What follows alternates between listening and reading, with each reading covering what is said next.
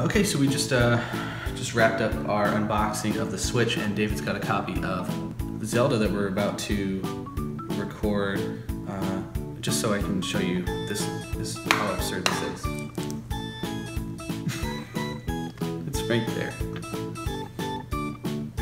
All this expanse. All that plastic. So Cody, why did you want to do this? Well, I have heard tell that they have coated all of these games, these cartridges, with a certain chemical on it. You know, it's like similar to what you put on a kid's thing to kids' nails to make them not bite their nails anymore. It's very terrible, and I can kind of already smell it. Like, I can already taste it. I don't know if it's just anticipatory or what, but let's go ahead and give it a go. All right, so if this game does not work after you put your saliva on it, I'm gonna blame you. Okay? Well, I'm not gonna lick the contacts. All right, let's go. Oh, that's bitter.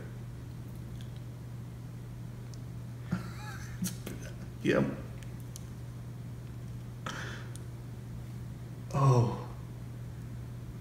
Oh, that's bad. All right, well. Oh my God, I need water. It's not like vomit-inducing, but it's certainly like it doesn't sit well, like on your tongue, and it stays there. Oh.